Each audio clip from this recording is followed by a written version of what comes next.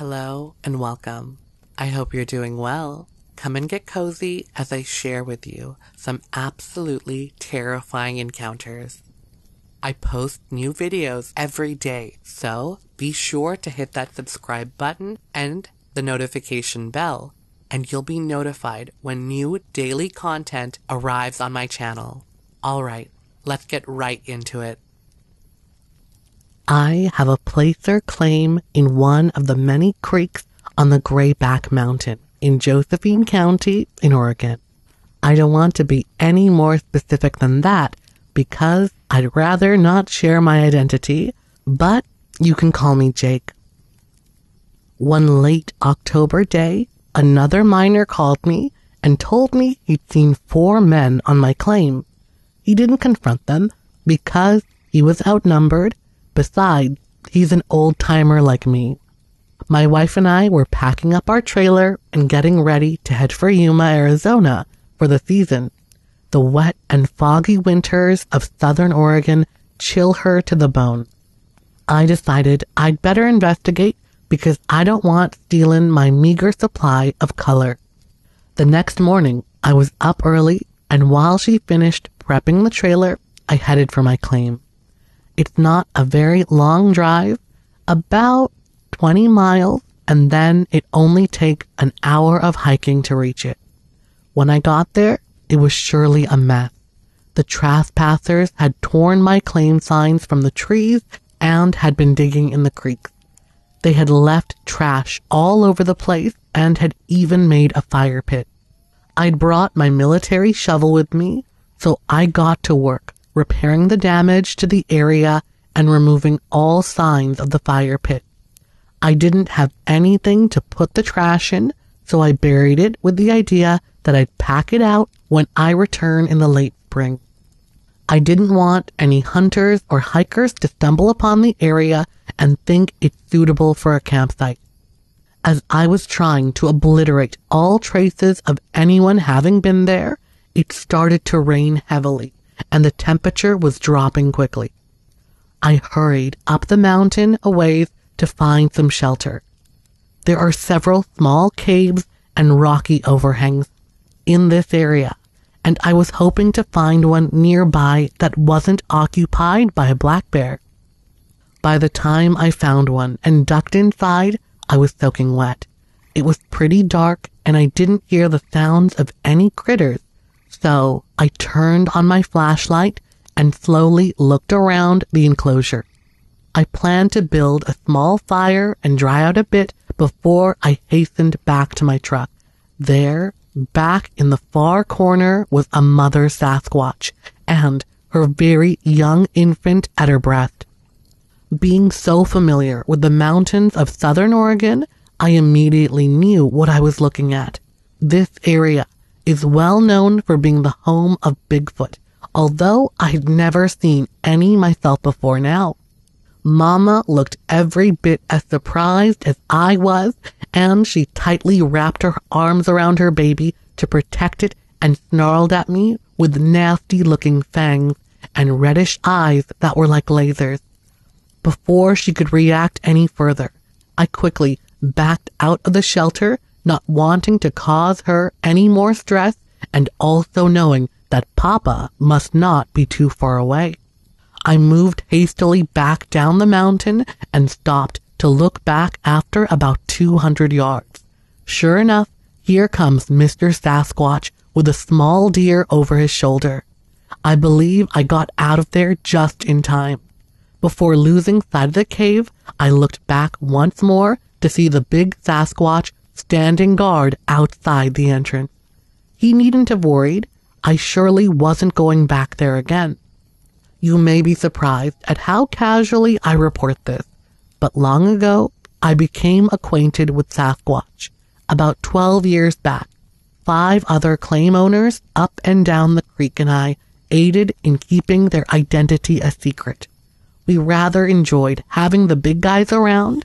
They make really good neighbors by keeping other animals like coyotes away.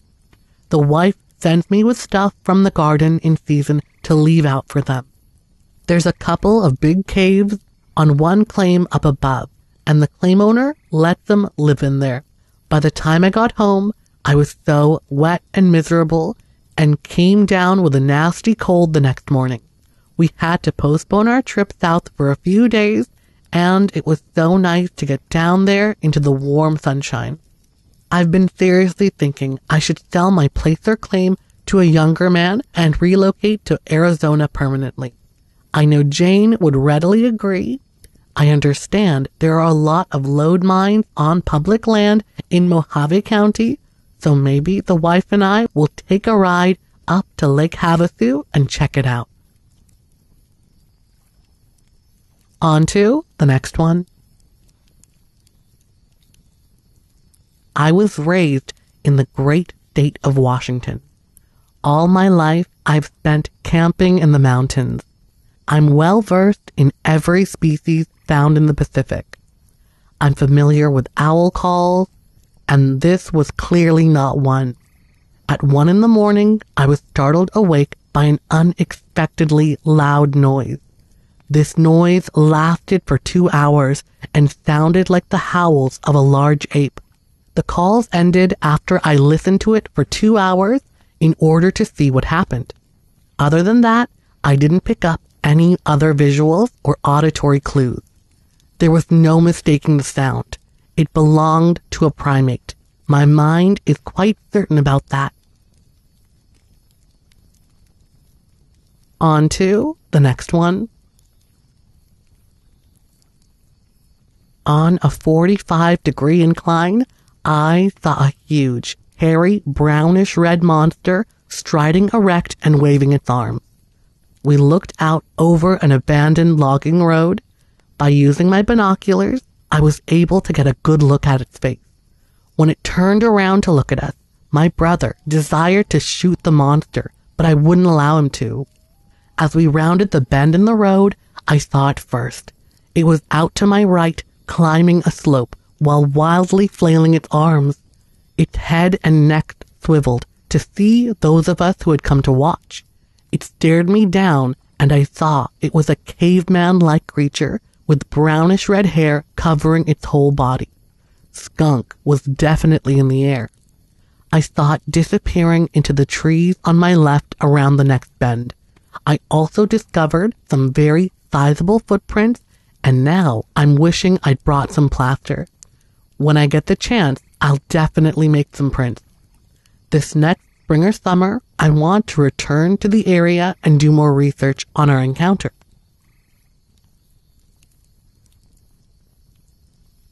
On to the next one.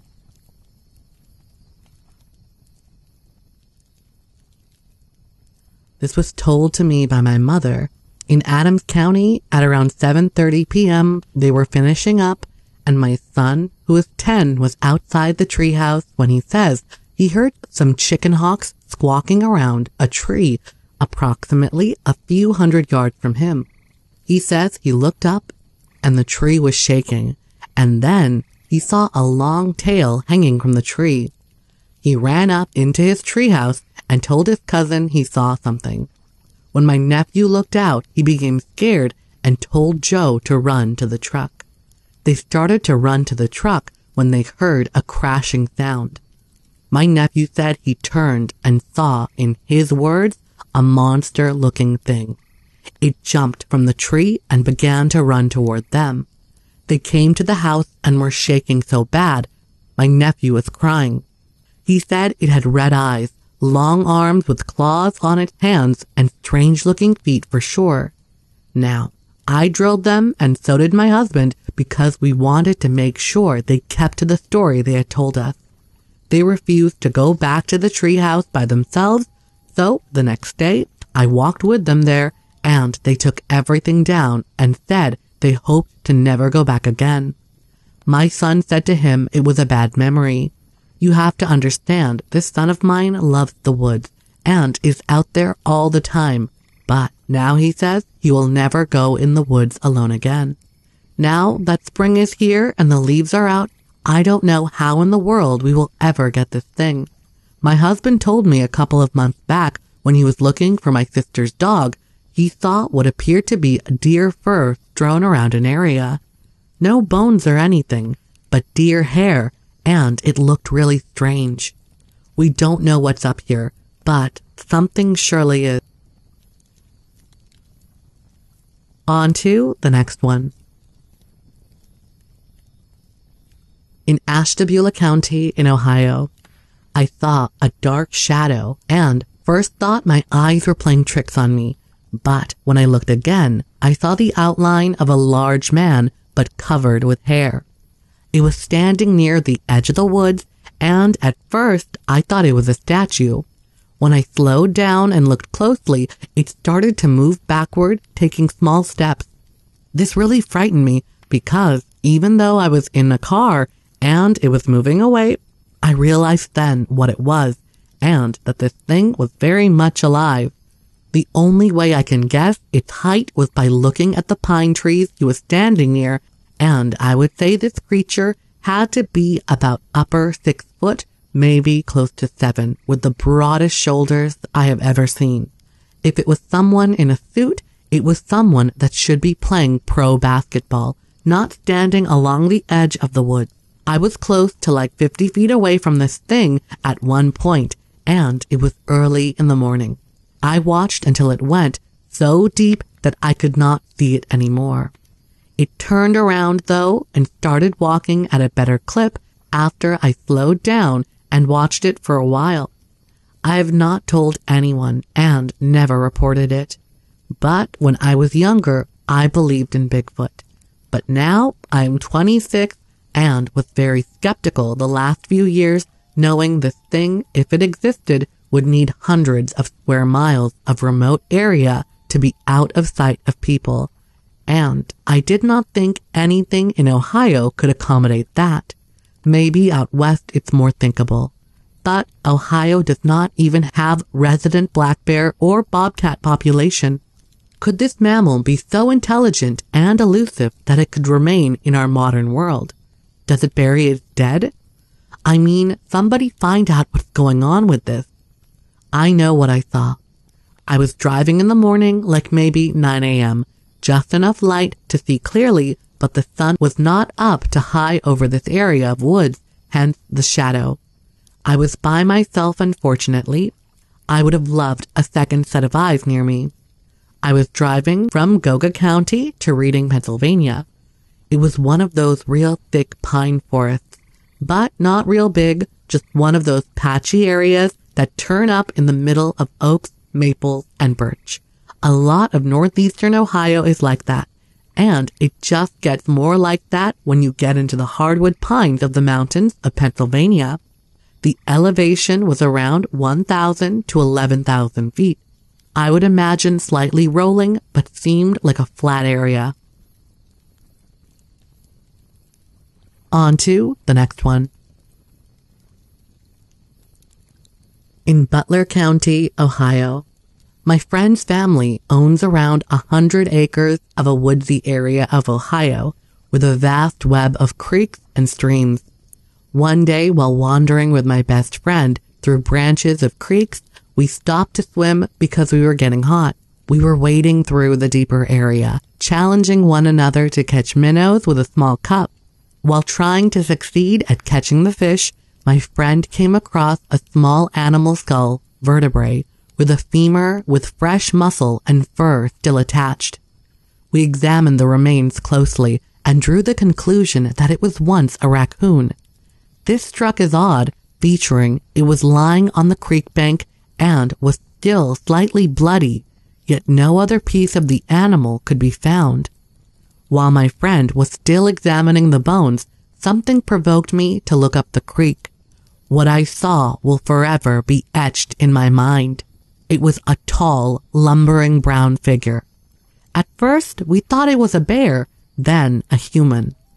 It dawned on us that it was actually a SASQUATCH, which locals say roams the area, and has been spotted by several others. It looked to be anywhere from 6 to 8 feet tall when standing erect. It was covered in thick brown fur, and its chest and face were the only body parts not covered in fur. The flesh of its chest and face was a tanned and tough-looking skin. It was about 20 yards away from us, stooping over something and hitting it with a rock. It then stood up, looked at us, and ran off like a bat out of hell. My friend and I stood there in shock for several seconds, trying to analyze what we had just seen. To this day, we both swear on our lives that it was a Sasquatch. On to the next one. In Guernsey County in Ohio, after listening to some Bigfoot recordings I found online, I played it for two friends of mine, and we all agree that is exactly what we heard. In the summer, we were working on a cabin that my friend was building in Guernsey County, about 3 miles from Seneca Lake. At around 2 a.m., we were awakened by a series of screams. We had no idea what they were. Later, we figured they were a bobcat. When I listened to those Bigfoot recordings, I am positive that is what we heard, and everyone agrees. I've heard it one other time, but not since. My friend, who owns the cabin, and his son also has heard the scream on other occasions. I was dreaming when I was awakened. I think I may have heard a howl in addition to a series of screams, but I can't be sure. The weather was hot and dry. On to the next one. In Portage County in Ohio, while doing some early season scouting for deer season in a remote part of West Branch State Park, I noticed a set of strange tracks that looked very fresh. At first, they looked human, but I thought it was odd a person would be walking barefoot in some of the nastiest, deepest, and thick mud slop around. The inlet along the shores of a lake was covered with pricker bush and briars. I followed the tracks for about 400 yards until they cut through a mud swamp. A person would have taken the easy dry trail.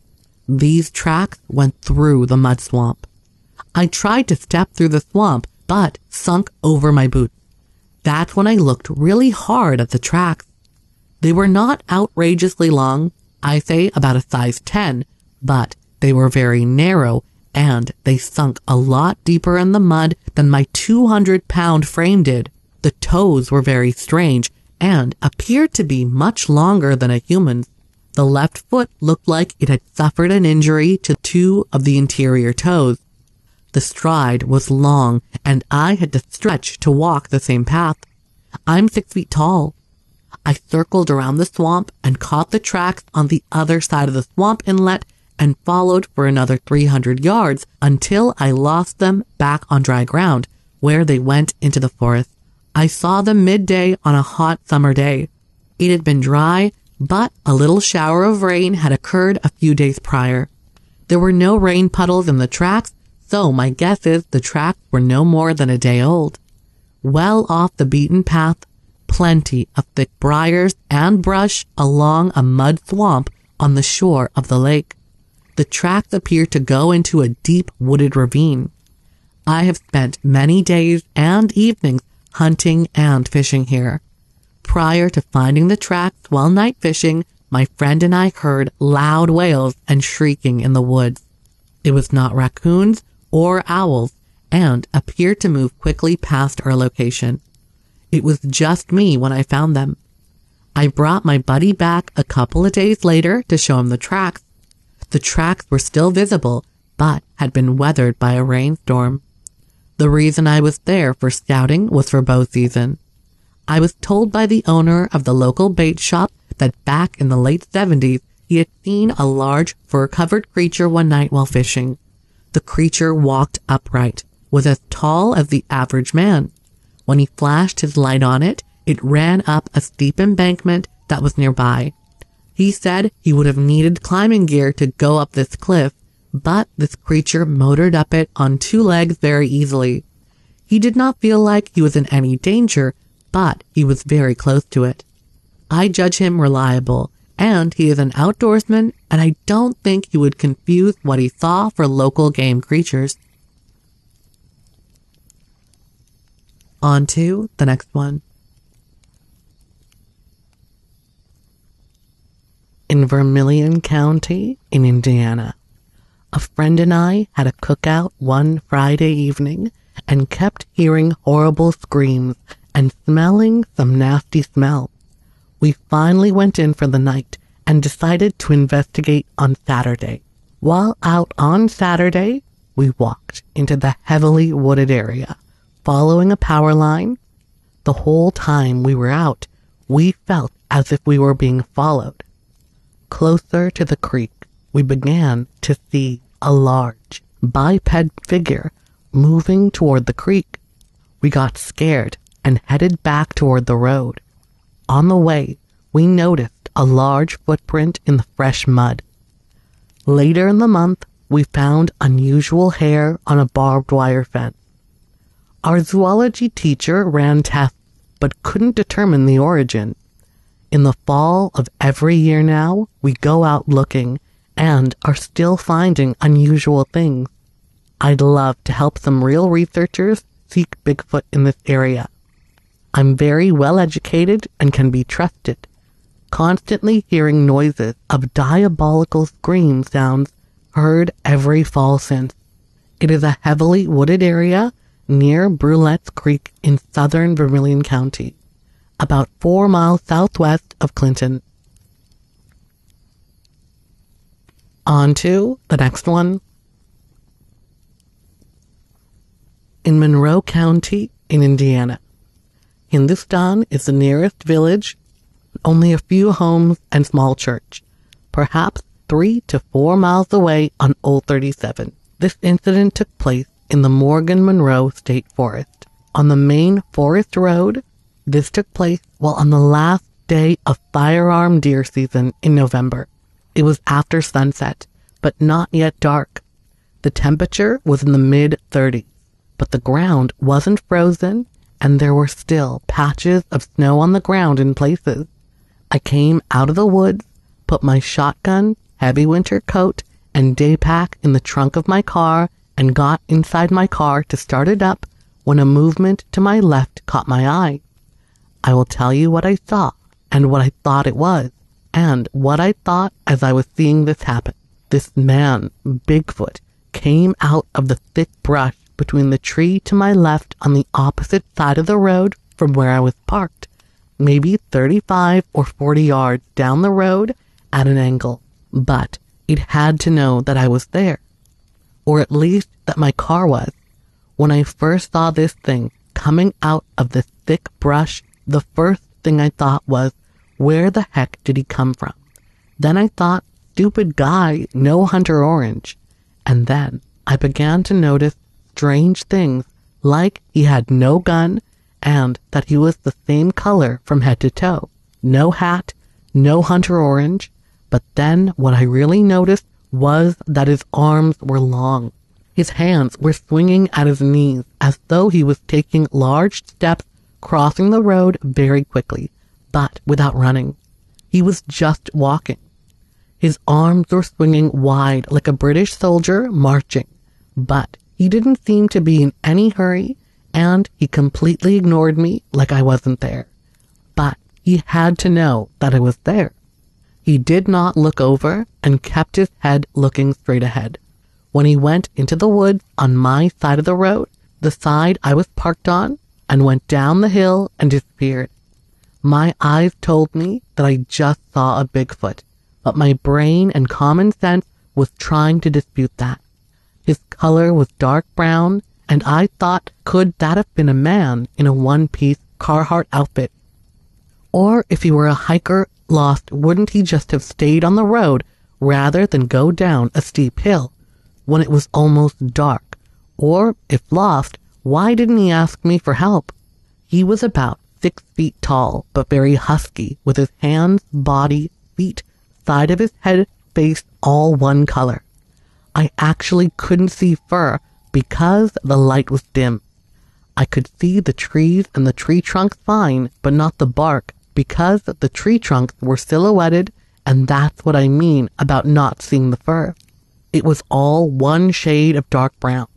Now, all of this that I just told you took place in a minute or less. Soon as it disappeared over the side of the hill, I jumped out of my car, opened the trunk, and loaded my shotgun, for self-defense only. I put on my winter coat and got my flashlight out of my day pack and walked to where I thought the thing went over the hill. I wanted to check out what I saw and was hoping to find a footprint on the ground or on a patch of snow, and I went slowly back and forth, traversing this rather steep hill, going a little deeper down as I moved. Back and forth. There was a deep, gorge on the right side of the hill, and I looked up toward the road, and by now the ridge was on top, was just a sliver of gray, and looking over my shoulder, I realized this was not too smart. It was pitch black below me, and I got a little scared and hiked back up to the road and to my car as fast as I could. I placed my shotgun back in the case along with my heavy coat, putting them in the trunk, and then I drove up and down the main forest road to see if there were any cars parked off in the sides or if there was anyone walking. I saw nothing. I drove to the valley road where I thought this thing would eventually come out at the bottom of the hill into farm fields, and I drove back to the end of this valley and back, hoping to see something, but I saw nothing. I've told my wife, children, teenage goddaughters, brothers, and 2 close hunting buddies, but have always been hesitant to make a report. The truth is, though, I'm sure what I saw wasn't a man. I can't prove it wasn't a man dressed up in a suit, but who would be that stupid, especially during deer hunting season? I can't say positively that it was a Bigfoot, but that is what my eyes saw. Logic says no, my eyes say yes, and that's my report the best I can remember it. I'm glad to get this off my chest. I came back the very next day to see if I could find footprints in the soft ground from the snowmelt or on the remaining patches of snow, but I saw absolutely nothing, and as large as this creature was, I was hoping to see, in the daylight, at least something, but I saw nothing. I was alone, there were no other witnesses. On to the next one.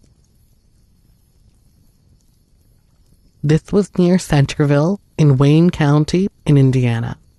My buddy and I do extensive camping in this area, and we were raised here. We have heard many strange noises, but on this particular night, we were camping in an old corn crib, and around 2 p.m., we heard a very loud growling, hollering noise that woke both of us up from sleep. We both looked at each other in disbelief, but decided not to let that bother us and go back to sleep. Within a few minutes, we heard the same noise again, only this time louder and much closer. We have heard coyotes and screech owls, but we have never heard anything remotely similar to the sound. The next day, while sitting in safety in our homes, we discussed what we had heard and thought about Bigfoot, but who had ever heard of a Bigfoot in Indiana? Everything seemed normal prior to our nighttime visit. There were just the 2 of us, and we were both sound asleep. It occurred at around 2 a.m. at night. It was extremely dark. Noise was in the woods. We could not see anything, only the noises we heard and the hair on the back of our neck standing up. The environment consists mainly of hard woods with intermittent corn and soybean fields. The woods are mostly undeveloped due to deep ravines. Small areas of the woods are a little swampy with intermittent patches of pine woods. A local family were all riding their dirt bikes in the woods, and one of the bikes became disabled, so everyone stopped to work on the bike, at which time they saw a creature watching them from a distance that appeared to be tall and hairy. On to the next one. In Morgan Monroe State Forest, near Martinsville in Morgan County in Indiana. Hidden in the wilds of Morgan Monroe State Forest is a body of water called Lost Lake. Even the locals have trouble finding it. There is no road to it. A group of 3 men raccoon hunted this area regularly, and had over 25 years. They drove in so far and hiked the final half-mile to the lake. Their raccoon dogs seemed to get very excited as they approached the hidden lake, and the men figured there had to be raccoons everywhere. One of the men that had one of the dogs pulling hard on its lead kept thinking that something in the forest was following him. Finally, the men decided it was time to let the dogs go before they went crazy. The moment the dogs were released, there was a loud crack that came out of the forest right behind them.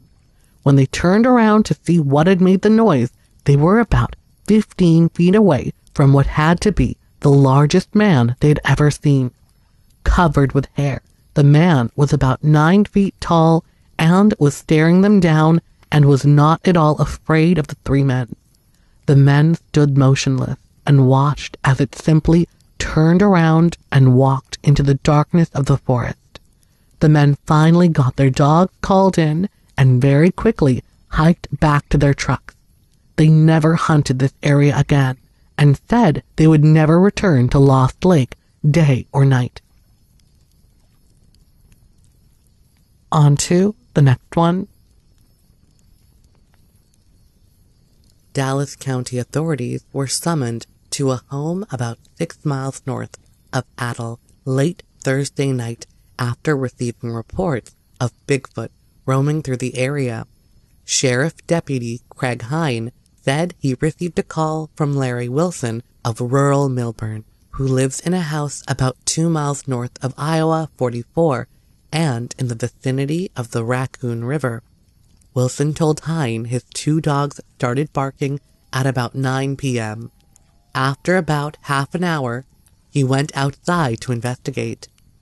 He said he stepped outside the sliding glass doors of his split foyer home, but could not see anything because of the darkness. But he did hear heavy, rhythmic breathing, Hine said. It was kind of a raspy sound, Hine was told. Wilson told Hine the dogs stopped barking, but he went upstairs and looked out the window. About 40 yards southwest of the house, Wilson saw it under a security yard light. Hine said, "I don't believe in it, and I'm not crazy." Hine said Wilson told him.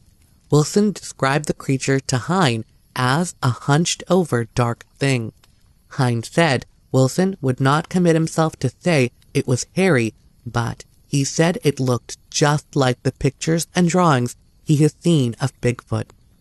Hine said he and other authorities went to the home and saw 12 to 13-inch trampled prints in the frost-covered grass. He said the strides were 48 inches from toe to toe.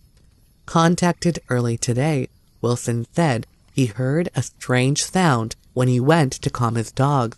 The only way I can describe it is like a horse snorting, only real regular, a second or second and a half apart. Wilson said it worried him because he had never heard the sound before. I went in the house, locked the door, and was looking out the living room window when I saw it. It was about 40 yards from the house when it walked under the security light. It looked like a man in a gorilla suit. I really couldn't estimate its height. It walked with a fairly long pace, and it had a definite arm swing. It might have had stooped shoulders, Wilson said.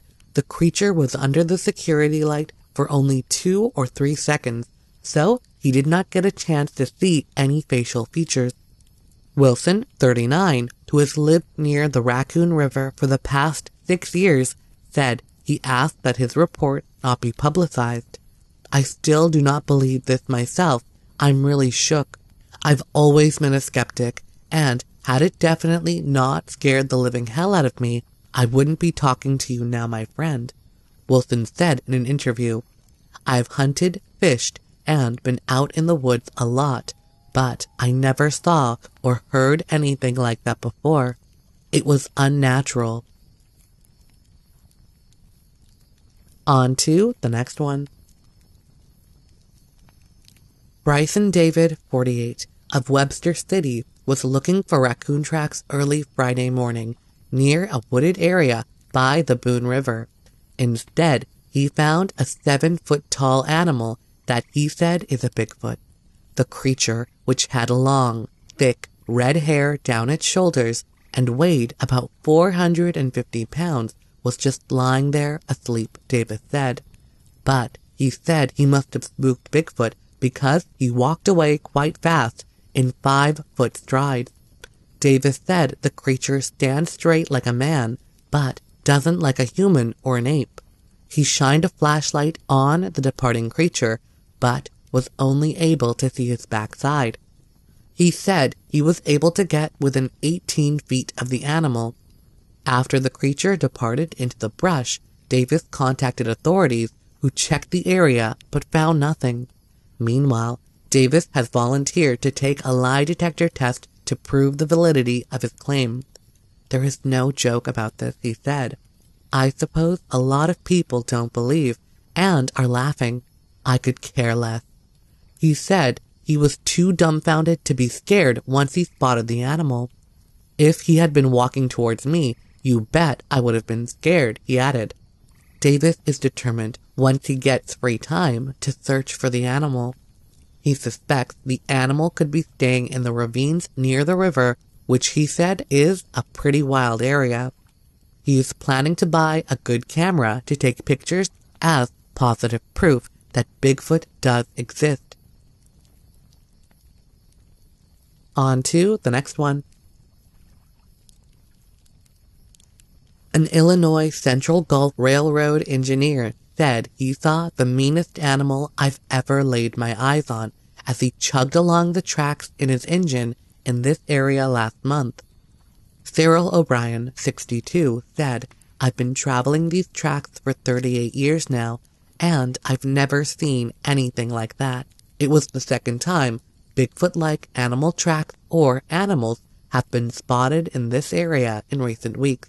On January 21st, 2 farmers reported strange tracks in the snow as they surveyed their farmland for areas to plant trees. Delaware County Sheriff Bert Elge was called and he took photos of the tracks. He showed the photos to Conservation Officer Jim Becker, who said he couldn't identify them. The tracks have been lost in new snowfall, but Edgel is having the photos enlarged so Becker can get a better look. The tracks apparently made by the creature that walked on 2 feet, measured 9.5 inches long and 4.5 inches wide. Edgel, a hunter for many years, said he had never seen tracks like that before, and because they were found in an isolated area, he is curious and suspicious. Engineer O'Brien of Waterloo said he saw the animal at a distance of less than 100 feet. He said as the train approached, the animal looked up and moved backward. It was big, much bigger than a dog, and at first I thought it might be a calf, O'Brien said. It was a heck of a mean-looking thing with long yellowish hair, a flat face, and short ears. It had no tail, O'Brien said. Then he noticed the carcass of what appeared to be a cow where the animal had been standing and believes it was feeding on the carcass. O'Brien said the animal walked on 4 legs. He said he radioed 3 other trainmen in the caboose and they also saw it and agreed it was indeed a strange creature. Edgel declined to link the tracks and the yellowish creature. The tracks and sighting were about 6 miles apart, but he said there appears to be a strange animal in Delaware County, and he's concerned that someone might get hurt. Bigfoot is a legendary hairy creature of the northwest United States that walks upright. Some persons believe it exists and can provide a link between animals and humans. Sightings of strange, hairy creatures have been reported in western Iowa for more than a year. On to the next one. Bigfoot rears his hairy head in Iowa again. Many sightings reported in Delaware County, Manchester, Iowa. Delaware County Sheriff Bert Edgel never strays far these days without the tranquilizer gun he keeps in his office. That's because Edgel has become the latest in a growing list of Iowa sheriffs who believe that there just might be something to all the talk about Bigfoot. Edgell isn't the kind of man who courts publicity. Quiet and practical, he prefers to keep a low profile and even shuns the effort of those who want to photograph him. But development in Delaware County during the past 2 months have brought the press to his door. Since January 15th, other Delaware residents, solid, practical men like the sheriff himself, have come to Edgell with tales of strange-looking creatures roaming the countryside. On his desk, the sheriff has a file that has grown thick with the testimonies of what they've seen. "There's been too many sightings," Edgell said last week. "These people have got to be seeing something." From the descriptions provided from the witness, Edgell's nephew, Tommy Edgell, 15, of Edgewood, a budding young artist, drew a sketch of the creature.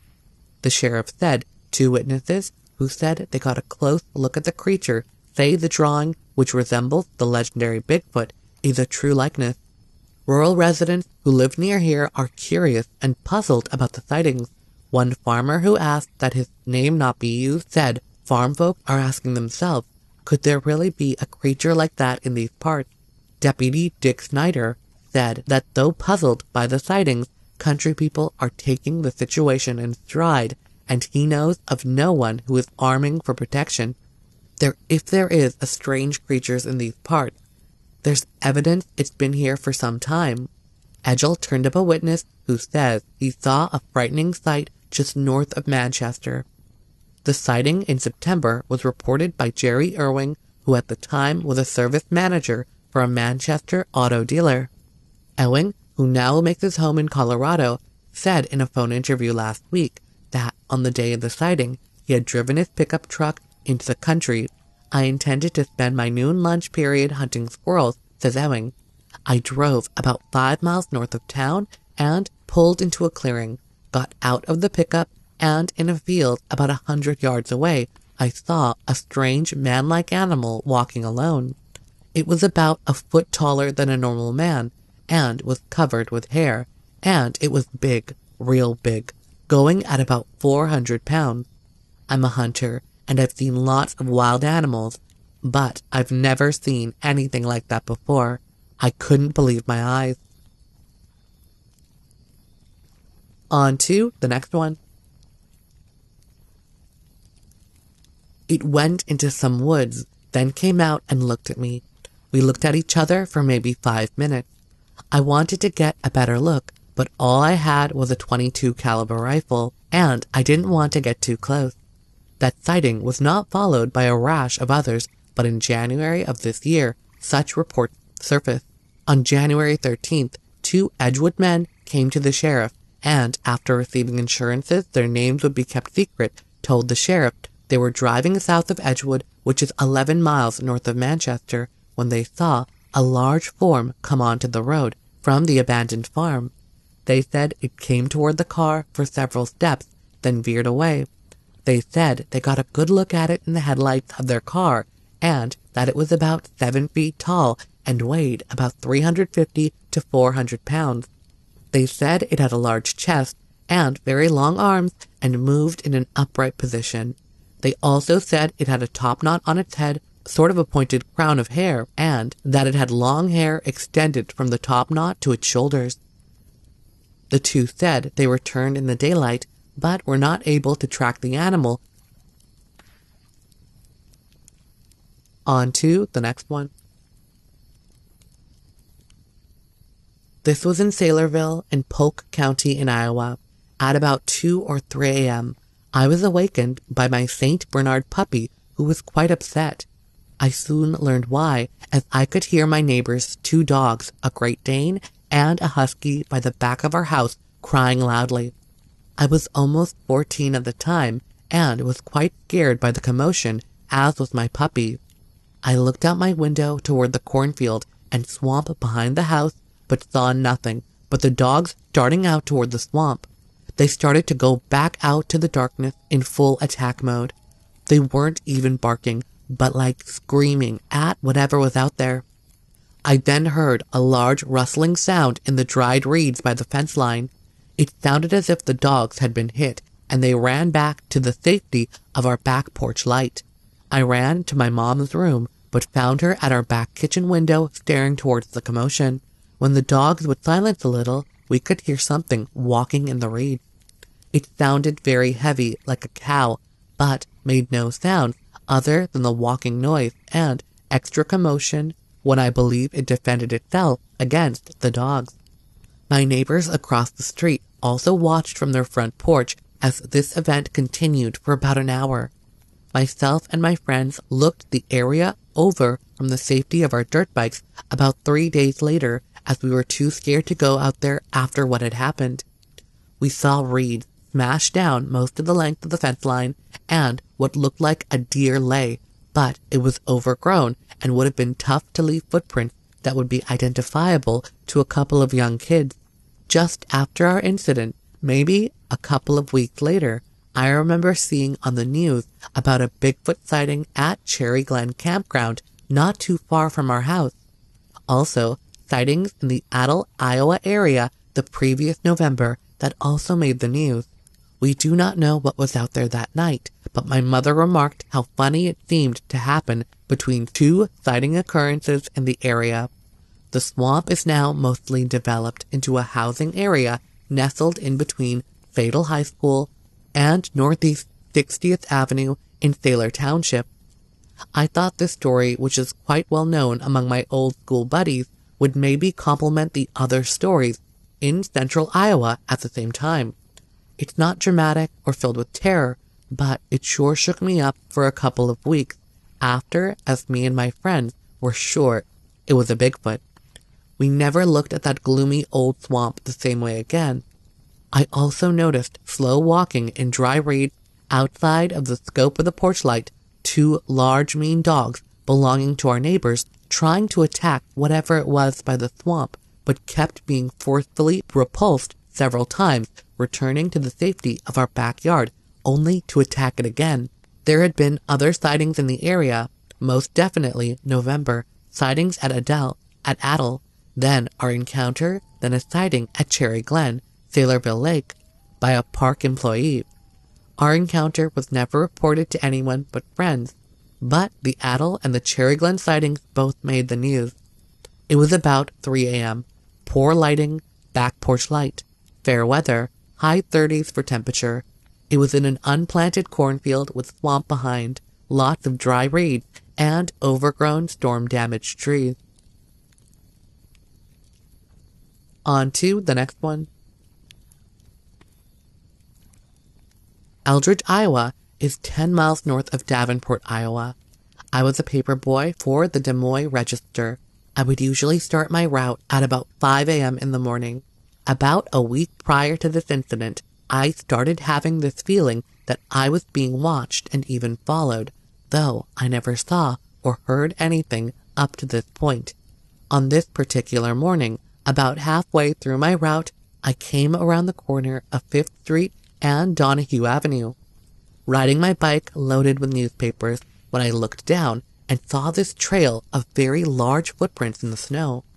I got off my bike and knelt down and took a closer look, thinking that this was some kind of prank. I even counted the number of toes, 5 on each foot, and it looked just like a human footprint, only much larger.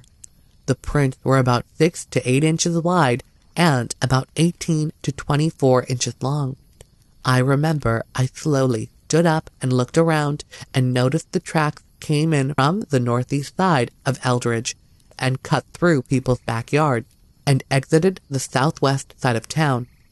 I remember feeling very alone and scared out of my mind. The worst was yet to come later in the week when I had to deliver the Sunday paper. After school that day, I went back and followed the track northeast to southwest all the way through Eldridge and across a small park called Elmer Green Park. It was here that the reality of what I had just discovered really started to sink in.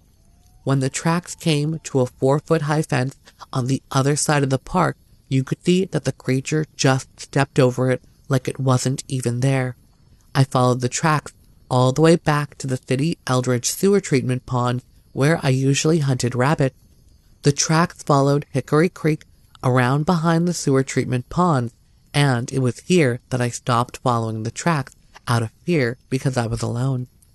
That night, I went out collecting money for my paper route, and I made it a point to go to the location where I had originally found the track that morning. I remember it all like it happened yesterday. I looked at my watch and noted it was 10:30 p.m. when I went home to bed. The next morning, I arrived back at the same location at about 5:30 a.m., and to my shocking surprise, there was a new set of tracks in the snow, following the original set in reverse. Now, I was really scared. My first thought was, I have to get the heck out of here, but my second thought was, this thing is following. You see, the path that this Bigfoot took paralleled my newspaper route, and I lived across the street from the park where it stepped over the fence. To say the least, I was scared out of my 8th grader mind. I remember this had happened on Wednesday, and the return track had to have happened between 10:30 Wednesday night and 5:30 a.m. Thursday morning. Needless to say, this creature remained nearby in the area. I remember the rest of the week was uneventful with no more new track sightings, but I did feel like I was being watched and followed. Then, that Sunday, my father helped me deliver the Sunday papers because they were so much bigger that I couldn't carry them all on my bike. So, Dad drove the car while I ran them up to the door. Everything went just fine that morning, and I was feeling pretty secure because I had my dad with me, until we got to the last house on my paper route, on the south side of Eldridge, behind North Scott Junior High School. I remember running the paper up to the front door and tossing it just a little too hard. It hit the front door with a bang. As soon as it hit the door, the noise must have startled the Bigfoot because it let out a horrifying scream. It was just around the corner of the house, between the house I had just delivered to and the house next door, and behind it, just where I couldn't see it.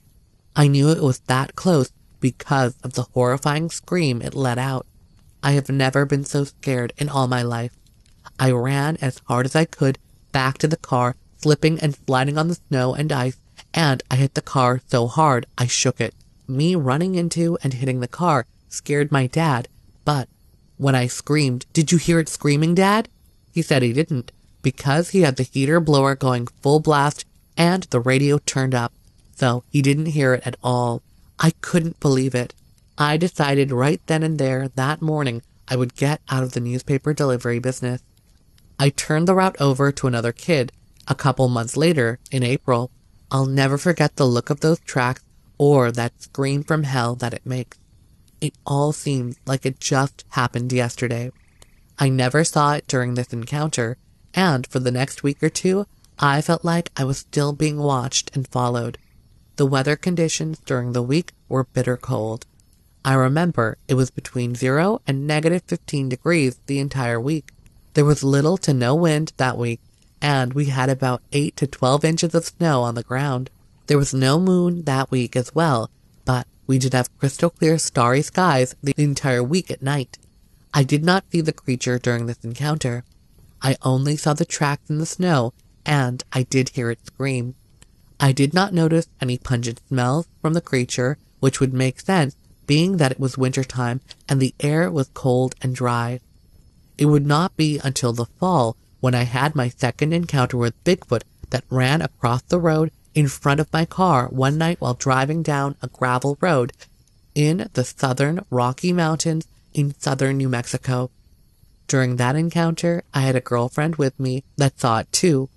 I'm 40 years old now, and that week and that scream live with me until this very day, like it happened yesterday. Every time I go hunting, I keep an eye out for them because I know they're in my area.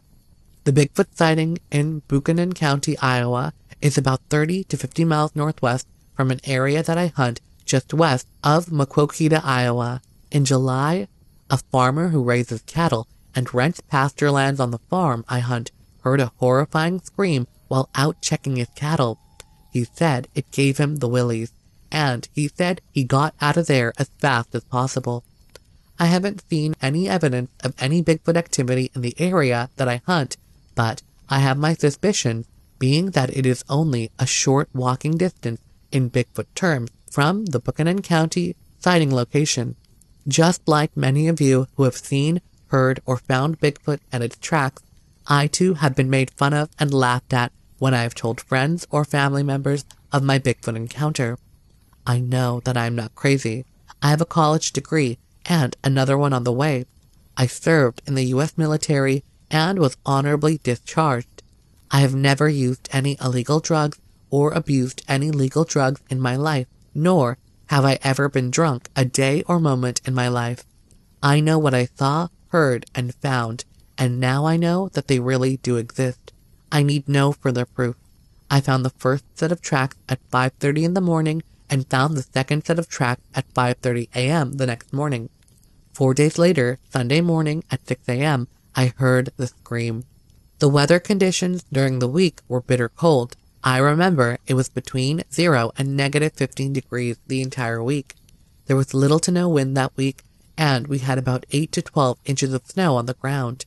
There was no moon that week as well, but we did have crystal clear, starry skies the entire week at night.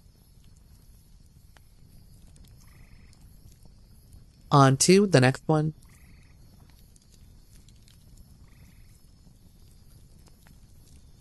Late at night, in Saratoga Springs, in Saratoga County, New York, on the Winchester Trail state land. My boyfriend Jeff and I were walking home from a concert off Route 50. We decided to cut through the Winchester Trail. The trail leads behind the property to Geyser Crest, to where we both lived back then.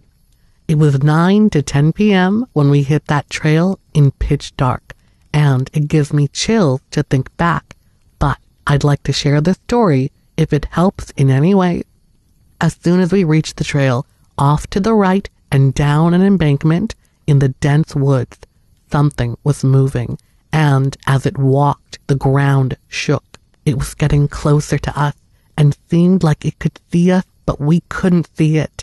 Then we heard trees being snapped as we ran, parallel to where we were running, and it chased us almost all the way out of the trail. We were very scared and continued running and could barely see where we were running. No one would believe us when we told the story. We decided to go back the next day during daylight hours, just to confirm what we thought happened down there. When we got there the next day, there were several 7 by 5 inch circumference footprints. Some were the size of a man's neck. Green saplings snapped in half, coming up the trail from where we were running. We immediately thought Bigfoot, even though we didn't actually see any creature. And they were snapped off a good 4 to 5 inches up from the base of the trees, so they had to be snapped off by something that was standing on its hind legs. We checked for footprints, but didn't go too far down there to inspect the area out of fear. But you could clearly see the trees were snapped right off as if they were only twigs. The area was densely wooded and wet forest trail through the middle, beaver dams, and several acres of forest off train tracks between Route 50 and Hawthorne Boulevard. We saw no creature. On to the next one. A couple from Avril Park saw a large upright figure that was tall and reddish blonde in color and running very quickly near Postonkill in Rensselaer County in New York. On to the next one. A teenage boy saw a 7-foot-tall creature that peeked at him as he walked along a road in Hampton in Washington County in New York. Also in Hampton, 2 teenagers out camping saw a 6-foot-tall creature with glowing red eyes circle their tent. On to the next one. Huge bipedal tracks measuring more than 20 inches long were found in the snow by a farmer near Ghent in Columbia County. A few days later, similar tracks were found that trailed off into a thicket in the same area.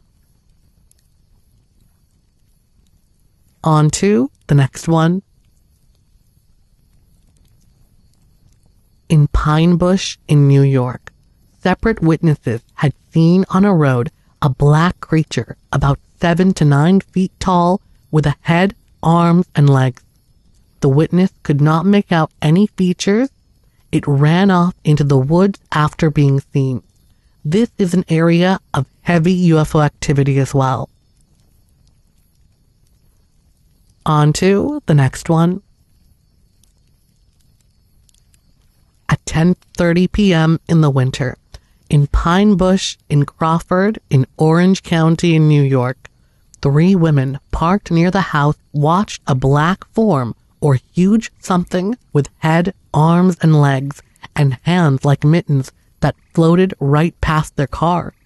They both screamed as they saw it. It then seemed to float and disappear near the house, never setting off the sensor lights. All 3 women give the same description. On to the next one. In Pine Bush in New York, 2 young women had gotten home from school and were waiting for their mother to arrive with only their dog in the house. Something knocked on the front door. One of them looked and saw a tall black figure with hands, legs, but she could not make out any features. She ran and hid under her bed, but whatever it was walked around and knocked on the back door. She stayed under her bed for 15 or 20 minutes, and when she looked outside, the thing was kind of squatting in her driveway and just got up and walked away and disappeared into the woods. On to the next one. In late September, in the Chattahoochee National Forest in New York. It was late September, and I was visiting friends who lived at the edge of the Chattahoochee National Forest. Chattahoochee National Forest is probably not listed on the New York Forest Registry because it is technically on Seneca National Reservation property. My friend and I had gotten up early to hike one of the nature trails that go throughout the park. This part of western New York is about an hour south of Buffalo and in between the Seneca Nation. The tourist season of the summer had ended, and it was not yet deer hunting season, but the foliage was still thick. My friend and I started on the trail early, around 6:30 a.m. in the morning. It was still dusk outside, and the sun was just beginning to rise. After about 20 minutes into our hike, we had come to what looked like a marsh-like environment with fallen trees and some open spaces. We had stopped to survey the area, just looking around at how beautiful the scenery was. I would like to say at this point that my friend, who is also a professional photographer, wished he had brought his camera, and in a few moments, I wished he had as well. As we stood there, we got the strange sense that we were being watched. I thought this strange considering the remoteness of the area and how early it was. As I turned around to see what was behind us, we heard of movement in the bushes. At this point, I thought it was a bear. Bigfoot had not entered my mind at all. We both began to make a lot of noise and talking loud enough so that if it was a bear, it would run off instead of charging. After a while, we realized that it was not a bear or any other animal, because with all the noise we were making, whatever was in the thicket had not moved. At this point, we thought it had to be a human, but as we neared the thicket, about 50 feet from where we were standing, we heard heavy breathing and saw through the thicket what appeared to be a large, dark form either lying down or squatting. My friend became very frightened, and even at this point, Bigfoot had not entered either of our thoughts. My friend urged me to continue down the original trail and back to where we had started. We were already deep into the woods and had at least another good 20 minutes of brisk walking or running if whatever was in the bushes decided to follow us. As we started down the trail, whatever was in the bushes darted behind the nearest tree and began to follow us. After a few minutes of this, it became aggravating. So my friend and I thought we would stop and hide behind the nearest tree we could find to see what this thing would do. As I peered out from behind the side of this tree, what I saw is something I will never forget. When I stared at the tree and bushes that this thing was hiding behind, I will not say well, at what appeared to be the 6-foot level of a branch was a dark, hairy shoulder and part of a massive forearm. At this point, I knew exactly what I was looking at.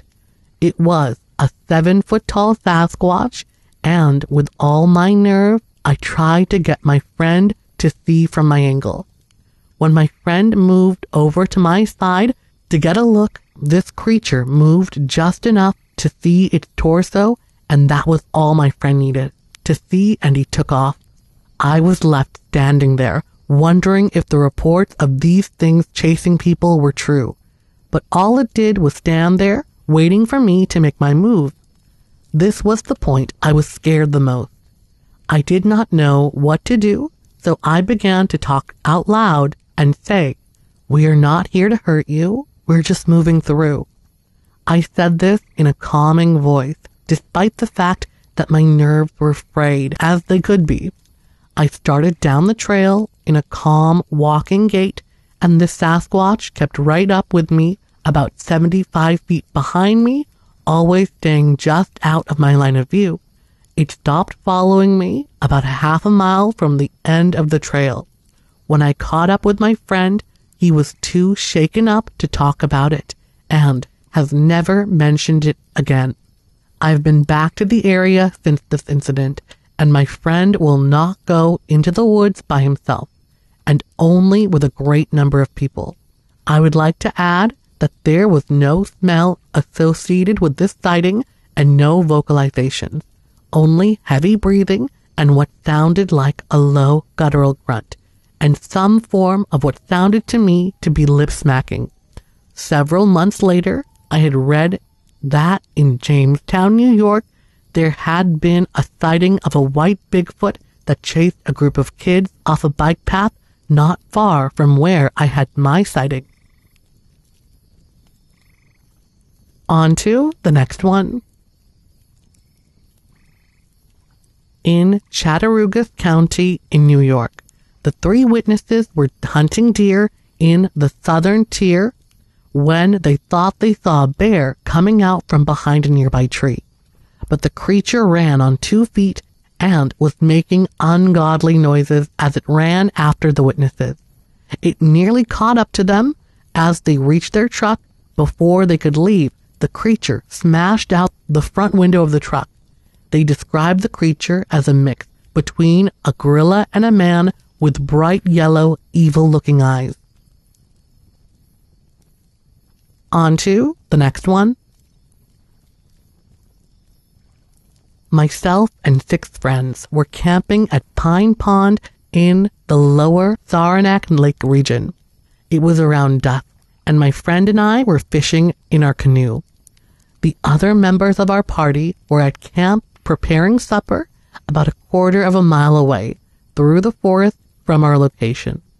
On the canoe in the middle of the lake, my friend and I were speaking openly, not attempting to be quiet in any way.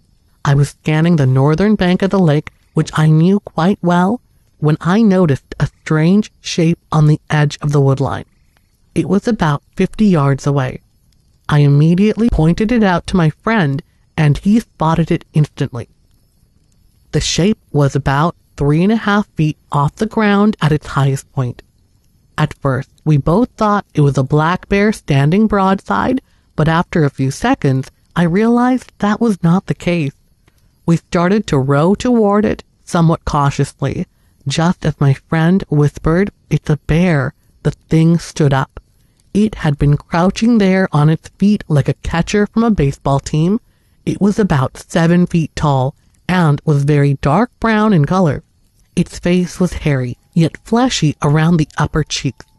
Its eyes were dark in color, but clearly visible and had a brightness about them.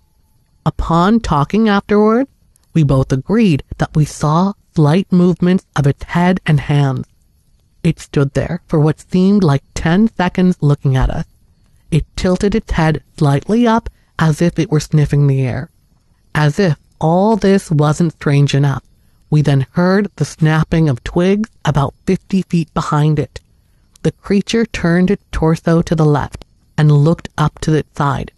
It immediately turned back toward us and then spun 180 degrees around and darted into the woodline like a cat. We then heard the sounds of movement for about 10 more seconds, then we heard nothing. To this day, I have no idea what makes the noise behind it. After staying put in the canoe for about 10 minutes, my friend decided, against my wishes, to paddle to the spot on shore and investigate for tracks.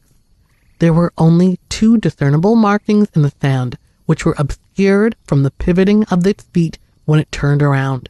The whole experience was very, very upsetting. Although I can honestly say it did not attempt to threaten us in any way, it was still scary as heck.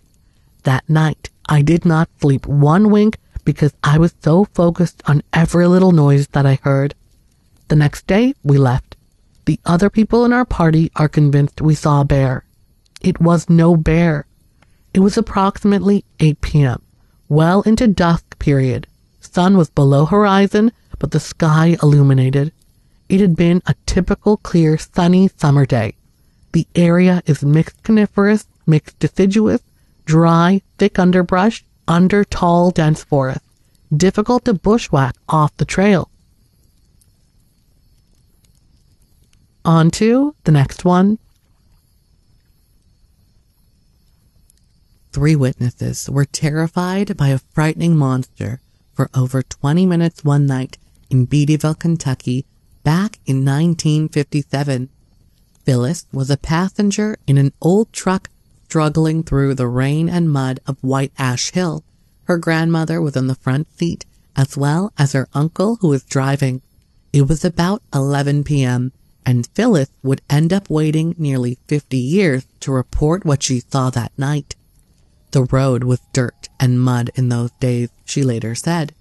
It was raining and muddy. My uncle was having a hard time getting up the hill to where we intended to leave the truck and travel on foot, as usual, to the top of the hill to their home. Something very large and frightening would run back and forth across the road in front of our truck and throw branches from the holly thickets on one side of the road. This continued for 20 to 30 minutes until my uncle finally managed to back down the hill. Upon checking the next morning, the road was a muddy mess, but you could certainly tell something had gotten mad and stomped around. Broken branches were everywhere. Phyllis described the frightening creature as being large, dark-colored, guessed to be 9 to 10 feet tall, and very angry. It was hard to see more.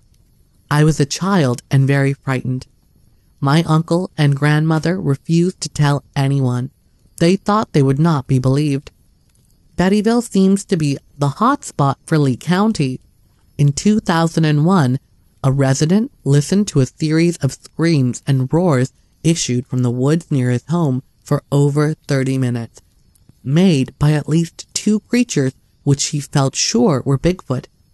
Another resident claimed that he saw a tall, hair-covered werewolf on October 3rd, 2009 while deer hunting in Beattyville with his uncle and brother. On to the next one. It was a dark and stormy night. The rain beat down hard on the tin roof of the little guard shack located on the mountains of Kentucky near Whitesburg. It was just about midnight on September 1st, 2003 when the unknown intruder approached the shack. Inside sat the security guard who had just returned from making his rounds and doing the paperwork. He was just relaxing despite the damp. just listening to the rain. That's when I heard a loud crunching sound beside the shack, he later said. So I stood up and watched the shadow from under the sides of the shack. It was moving toward the door. A few seconds later, it was trying to open the door by pulling on it. That's when I yelled, "What do you want?" That was when I heard the most terrifying sound ever, like a screaming howl. And then it began to pull harder on the door. According to the witness, a feeling of pure dread came over him then, such as he had never felt before in his life. I got a poker and put it in the coal stove that was our heat source for the shack. It got red, glowing hot. I told whatever it was what I had and was going to do with it if it opened the door. After a few minutes, it got quieter, and I watched its shadow move from under the door. After several minutes had passed with no activity, the man made a decision to get to the safety of his car as fast as possible. I threw open the door of the guard shack so that the light from inside would show a little outside, and made a run for my car. I got in, locked the door, started it up, put it in drive, and got on the CB radio to inform the other guards of what I had just encountered. I stayed the rest of the night in my car. The next morning, when my relief showed up, I informed him of what I had encountered, and I looked for footprints, but the heavy rain made it difficult to find any that would be useful. But I know what it was without a doubt. It was a Sasquatch. The man also claimed that he later learned that several other security guards who refused to work at the site due to other strange happenings there. The area consists of strip mines, mountains, and woods. 3 campers were surprised by something they weren't expecting at about 1 a.m. on the morning of June 4th, 2006, as they were enjoying the outdoors of Ermine, Kentucky. Dustin, along with 2 buddies, Neil and Aaron, were up on the mountain camping out for the night. Then, all of a sudden, we heard something running down a big, long field of grass. We all heard it, so we run down closer to see what the heck it was. Then, after we got closer, we saw it walking down the road. It was running like no man could run. It also was screeching and making a lot of banging noises in the distance. He reported the sighting that very night, describing the thing as a big brownish-black creature that was very large in size. It was probably 7 to 8 feet tall. It was running very fast through the field like no man could run. It was screeching and making a lot of noises in the distance. On to the next one. Lewis County played host to a creature described as being 5 or 6 feet tall, stocky and covered in black hair back on May 20th, 1969. It was observed by 3 people as they were engaged in taking a walk that sunny afternoon. I was about 5 or 6 taking a walk with my older brother and sister, one witness later stated. Near our house was an abandoned house. As we were about to pass it, we saw a black figure on the porch. My brother and sister ran, and I followed them as fast as I could. Our dad went back after we got home to check things out, but saw nothing. Around this time, there were some strange sounds heard at night that Dad called a wildcat. Also, we raised a garden, and we found that something was picking corn, taking it to the end of the garden and shucking it to eat. My second oldest brother told me that when he was a boy, he saw what he called a gorilla looking in the windows one night. This would have been in the 1940s or 50s. A gigantic man-like figure covered with shaggy reddish-brown hair was reportedly witnessed by a school bus driver in Vanceburg, Kentucky on 2 separate occasions back in the late 1970s. On the second occasion, he described the beast that he'd seen as a big thing with matted, patchy, red-brown hair like it had been burned. Both the sightings allegedly took place on or near Vanceburg Hill. Another such creature was observed near Concord, Kentucky on May 21st, 2008. It was about 4 p.m. when Jimmy was digging yellow root on Route 57. I walked up a hill to avoid crossing a deep hollow, he stated. As I got to the top and started down the other side, I could see a field. When I got close to the field, I could smell a strong odor. I walked to the field and saw what I thought was a bear, but when it stood up to walk to the other side, I knew it was no bear. I've seen a lot of bears before. The witness yelled loudly and the figure stopped, turned its head and looked at him. Then it made a high-pitched sound and turned and walked away very quickly. As I came to the other side of the field, it made grunting sounds, the witness claimed. I thought for maybe 20 seconds more. It walked into a grove of cedars and disappeared. Jimmy described the thing as 7 to 8 feet tall with long reddish-colored hair covering its body. It had big shoulders and long arms which reached its knees. He estimated that it must have weighed 400 to 500 pounds. He also recalled that it walked with big strides, and he saw 2 human-looking footprints that it left behind. Moreover, he claimed that he had seen the same type of creature in the area when he was a kid. On May 20th, 2007, another Kentucky couple caught a glimpse of the unknown while returning home from a friend's house in Olive Hill, Kentucky. Me and my wife were driving along Route 59, about 2 miles from Route 1662, the witness later exclaimed. When a tall creature walked in front of our car, my wife screamed, "Bear! Bear!" I told her it was no bear. It stood on its hind legs. The creature stood in the road for about 40 to 45 seconds, then walked across the road to the field to the right. I got out and got my spotlight and gave it to the wife for me. I followed the creature to the creek where it walked up a real steep hill. I couldn't follow anymore. All night last night, we heard strange growls and squeals. The dogs barked all night. The witnesses described the creature as 7 to 8 feet tall, brownish red in color, 400 to 500 pounds, with long arms and broad shoulders. Another hairy humanoid was seen in Lewis County in the spring of 2008. Moreover, the witness claimed that himself and his children had been getting glimpses of the thing at their home on Fire Brick Road near South Portsmouth, Kentucky, for the past 3 or 4 months. He described the beast as 7 to 8 feet tall, with no neck and covered in grayish-black hair. A horrible smell, like a cross between a skunk and rotten meat, was associated with the beast, and the horses and dogs were badly frightened when it was in the area. It always walked on 2 legs, and the witnesses felt sure that the creature was responsible for his missing livestock. On to the next one.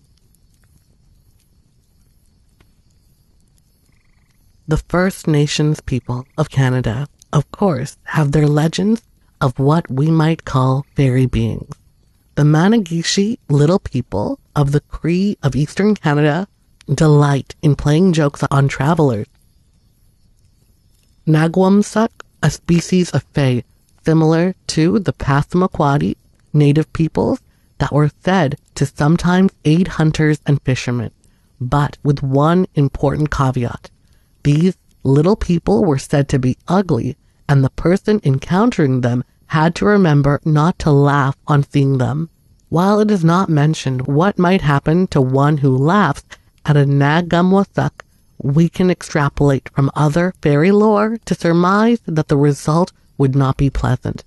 Fairy in Celtic lands were known to smite those who crossed them with bad luck or even death. The Canadian Innu knew of a being they called the Apsi-Inik. This creature had a reputation for stealing children in the mountains of Labrador, while Gyo Lud Mosesig of New Brunswick was a brownie-like being. The brownies of Europe were known for being helpful around the house if given proper offerings, usually milk or porridge. The Mi'kmaq people believed that one could reach the land of stone and dwarfs via a cave system. Scottish and Irish settlers may have learned of the indigenous legend, particularly about the stone dwarfs, and chosen a place name that overlaid their cultural lore over the local First Nations lore. Fairy lore is strong on the Maritime coast. To give an idea of how strong the lore of the fairy is in the area, the whole district which that town of Inverness now covers was formerly called Shane, from the Gaelic Sithine, meaning House of the Fairies. In the district, there was a small hill shaped something like a large haystack where old people used to see the little people in thousands. People in general would not walk about in the place at night, but when they did so, as soon as they approached the hill, the little visitors vanished. A man who owned a farm at that place was so much troubled by the noise of no natural description that he sold his place in order to get rid of them. Note, too, that both First Nation people of Canada and the Celtic settlers both refer to their visitors as little people. People who lived side by side with these beings took great care never to call them by name, but instead referred to those ones as the little people, the fairy folk, the people of peace, and other local monikers.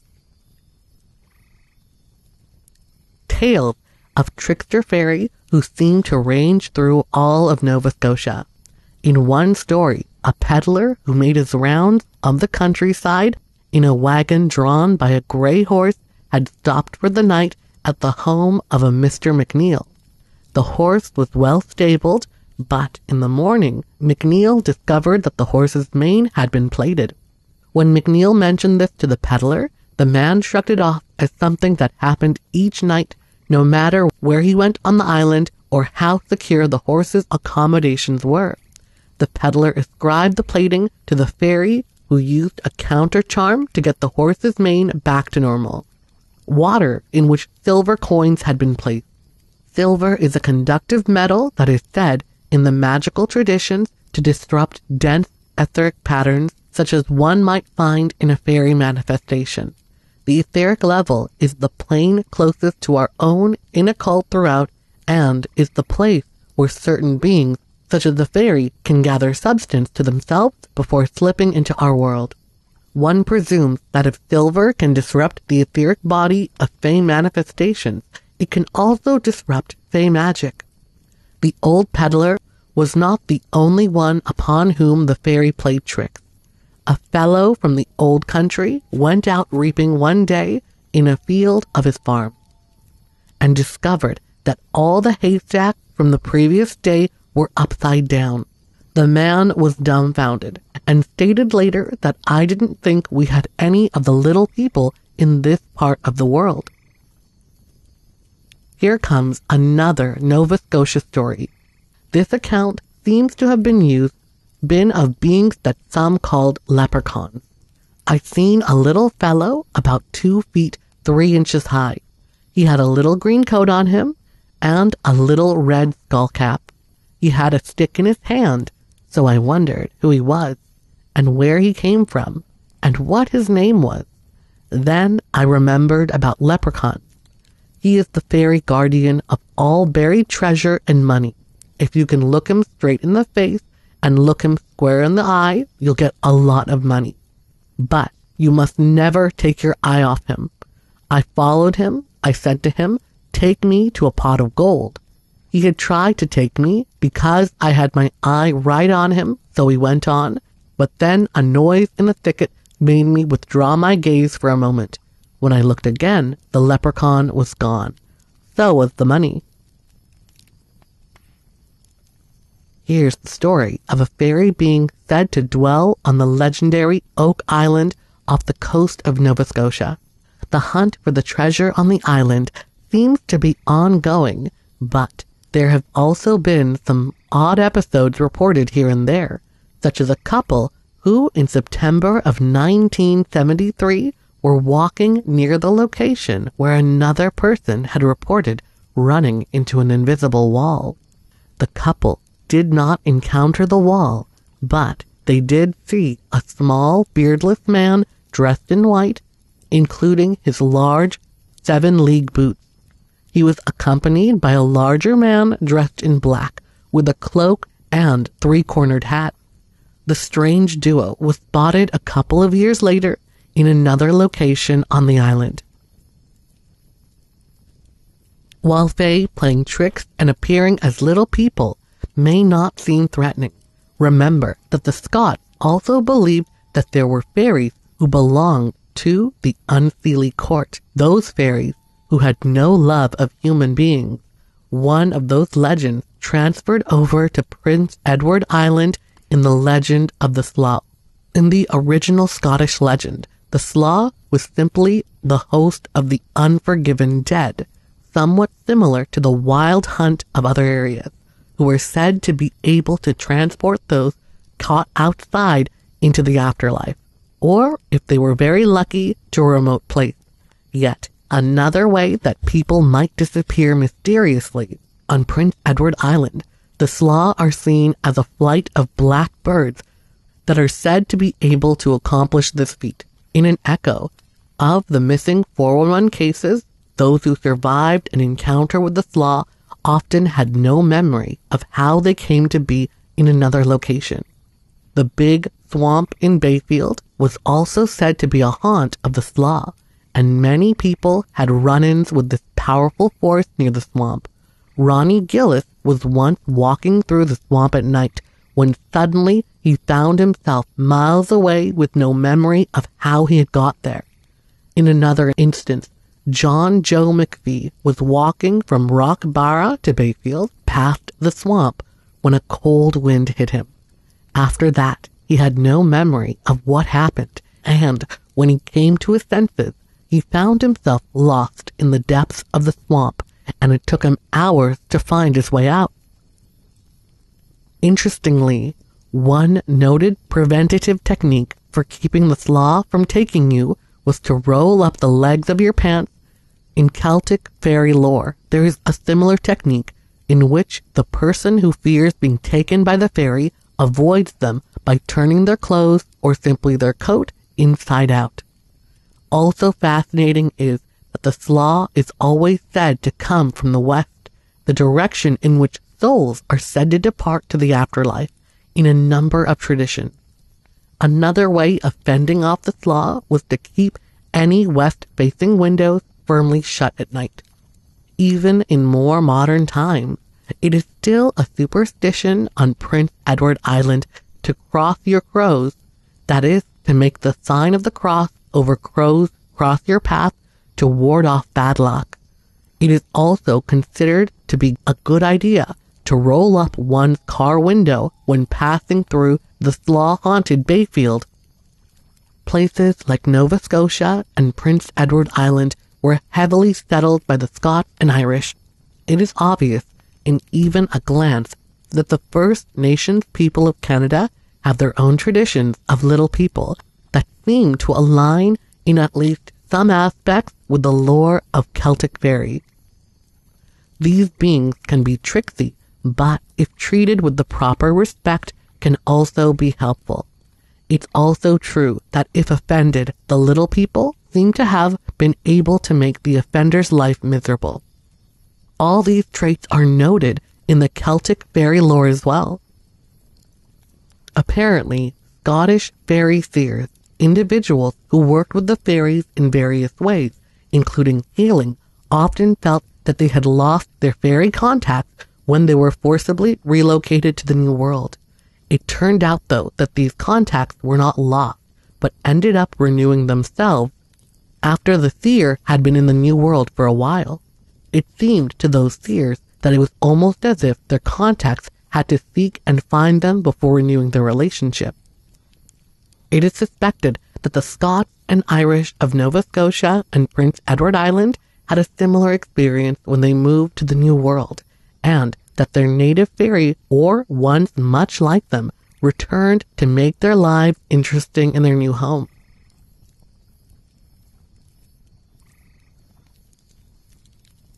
I hope you enjoyed those encounters, and if you did, be sure to hit that like button, leave a comment, and subscribe.